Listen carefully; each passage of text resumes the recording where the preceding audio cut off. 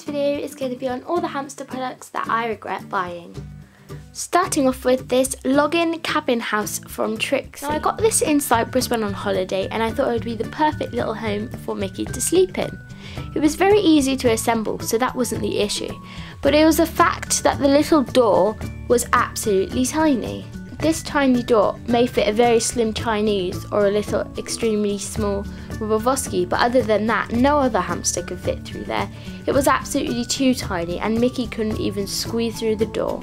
If we also turn it over and analyse it the other way, the actual sleeping space is quite small and your hamster are probably quite cramped and uncomfortable in that.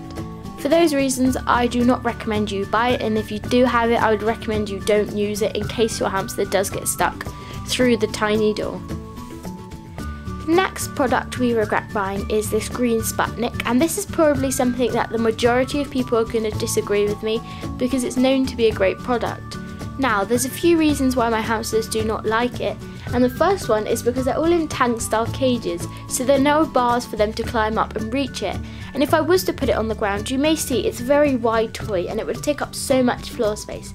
Even though my hamsters live in really big cages, I just don't see the point on putting such a large toy in, which my hamsters really aren't fussed. And that leads us on to the second point. I've never seen my hamster go in this. I've left it out for playtime and I've never ever seen them sit in it. I don't know, I think they're a bit confused by the design. I've seen them go under it, but I've never actually seen them sit in it. I'm yet to see either of them do that, but I do continuously still leave it out in playtime, just hoping that they may sit in it and take interest. I've also tried putting tissue bedding in it and hung it from Mickey's old cage, which had bars, and he wasn't fussed. I never saw him go on it. So yeah, that's the reasons why I regret buying it. It was £4 from my local pet store, but I know you can find them on like Zoo Plus for £2 or something. They're quite cheap, but for something that my hamsters don't like, I wouldn't recommend it.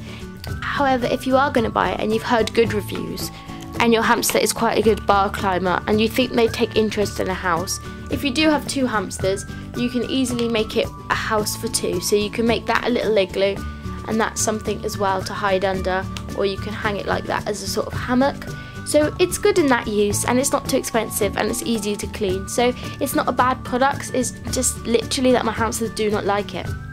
The next product I regret buying was this Norwich straw from, again, Small and Furry, I think, but neither of my hamsters have taken any notice to it, and I've heard a lot of people say my hamster doesn't like chewing, but they chew this, but as you may be able to see, Mickey's taken no notice to it, and because it's Mickey's, I'm not going to share it with Misty, but Mickey tends to chew a lot of things and he's a really good hamster to test out chew toys and stuff on, but he's taken no notice to this, even though it is flavoured, so really he should like it, but he just doesn't. But Mickey, like I said, hasn't even tried to chew it or anything like that, so I just, yeah, it's a bit of a waste of money, and it was £4, so it was quite expensive. The next thing that I regret buying are these Alpha carrots, and I got these from the range Small and Furry, I think, and the hamsters paid little interest to them at first, as a few of the edges have been chewed, so they did pay a little interest to it at first, as you can see there. But after a bit, they just got extremely bored of them and they just didn't take any interest. So these are something that my hamsters got bored of with 5 minutes. They did find the tassels at the end quite entertaining. I could see a rabbit or guinea pig loving these, but just my hamsters, they haven't suited them. So the reason why it's in my regret buying is probably because I've bought it and it's not really fit for the purpose of my hamsters, as it's more like a guinea pig and rabbit treat. But nevertheless, they do enjoy playing with these little tassels when I do put them in. So they're not a total waste of money, but they're just not something that my hamsters are really interested in. The next thing I got was this Bulrush ball, and I got this from the Woodlands range, which is from Pets at Home. So it's basically a little ball with a bit of straw or whatever's on it, and it's meant to rattle, but it doesn't make much of a rattling noise. But neither of my hamsters are fussed at all. They have tried to chew it the first time they got it, and then they just lost interest completely. It's a bit big for them, like it's the size of Misty, so maybe I should have known that when I was going to buy it. So it would probably be a good product to buy if you have a rabbit or guinea pig, but not really a hamster. A Syrian hamster may be able to push it and have fun, but I know my dwarfs are way too small for that. But yeah, I regret buying this just because my hamsters really dislike it. The next product that I regret buying is this Activity Assault Corp bridge thing, which I got from Boredom Breaker. I paid £12 from the Pet Hut.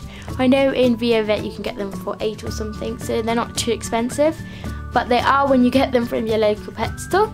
So I got this for both of the hamsters to enjoy during playtime. They've both been out for playtime loads of times recently, and neither of them are fussed at all. They can't even climb it, they can't even get to the top at all. But I am also talking about dwarf hamsters, so it may be different for a Syrian, I don't know.